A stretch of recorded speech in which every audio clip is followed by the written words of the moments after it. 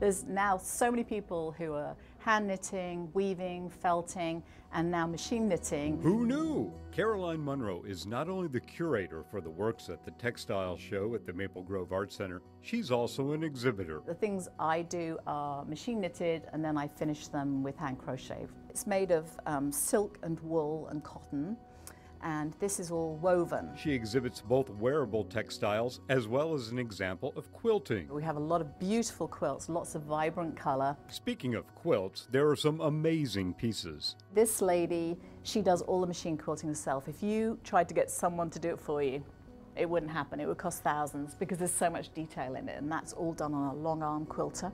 Batik is an ancient art of designing patterns on fabric by applying wax before the dyeing process to resist the dye on those areas of the fabric. This very colorful piece skillfully integrates batik fabric with acrylic on canvas. He's used the batik fabric, and I've cut those pieces out. I think he stuck them down onto the canvas, and then he adds the acrylic afterwards. Other examples of textile art forms which are thousands of years old are tapestry and wool felting. And they just keep kneading it, and what happens is the fibers bond together, and that makes this fabric. Caroline encourages young people to explore textiles as a hobby. If you're interested in learning more about any of the textile disciplines, someone at the Art Center can put you in touch with a mentor in that field.